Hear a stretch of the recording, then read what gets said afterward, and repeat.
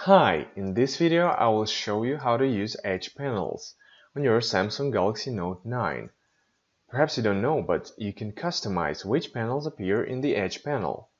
If you want to do it, follow these simple steps. First of all, swipe down from the top and go to Settings.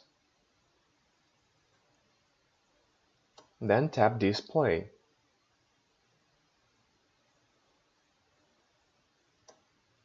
Scroll down and tap Edge Screen.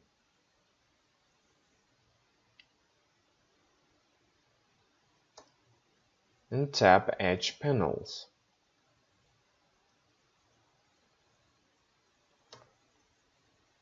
Select the panels you wish to add. That's it. Now, to access Edge panels, swipe the Edge panel to the left.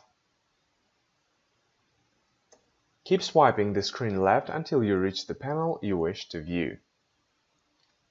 I hope this video was helpful. If it was, don't forget to hit the like button. I would really appreciate it.